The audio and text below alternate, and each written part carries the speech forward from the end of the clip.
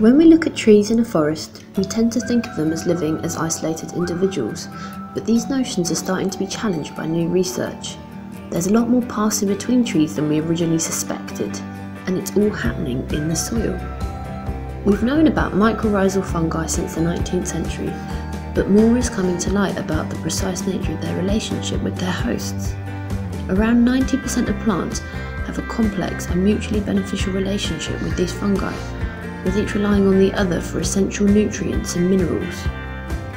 As mycorrhizae can't photosynthesize, they require a plant to provide it with vital sugars.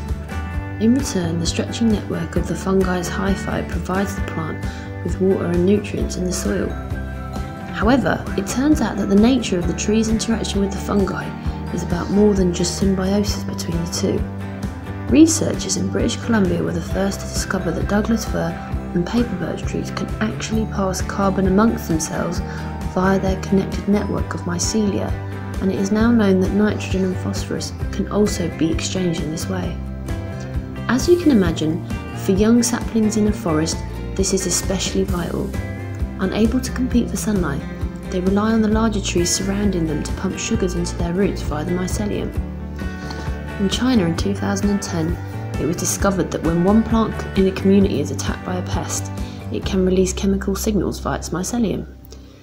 The other plants in the network will receive these signals and can work on defending themselves against the attack, perhaps by raising the tannins in their leaves, making them less palatable. However, tree interaction is not always positive.